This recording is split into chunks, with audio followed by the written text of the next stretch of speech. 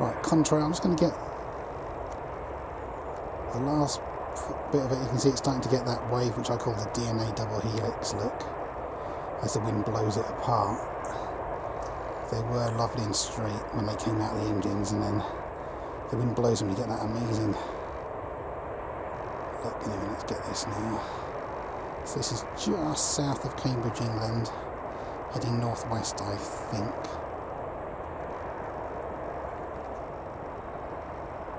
Here we go. So 49 times zoom. And we stop following the plane so you can see what happens as soon as that comes out of the engine.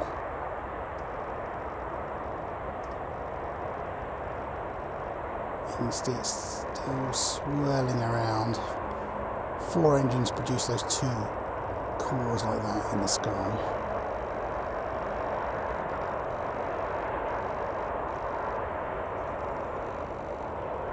Just going to go for more. That's 90 times zoom now.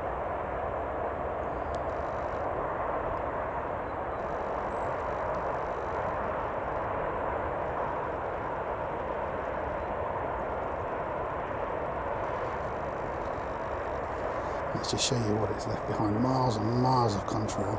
It's fizzled out towards the furthest bit, that disappears completely, but let's just show you what it's left behind.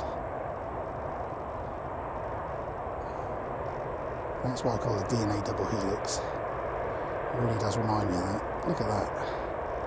The way it pinches and weaves together, it's amazing when you see it in the sky like that. That is literally miles and miles long.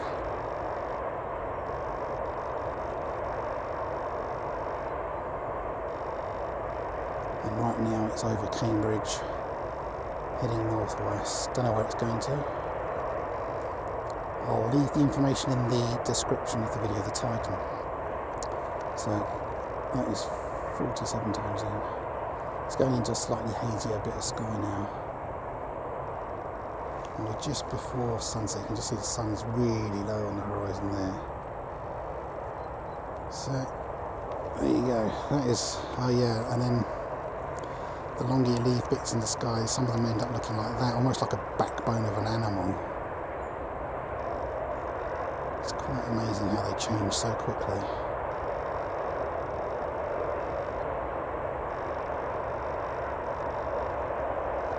That's 23 times zoom. You see, that's almost like a skeleton in the sky, the backbone of an animal. An archaeologist would dig up.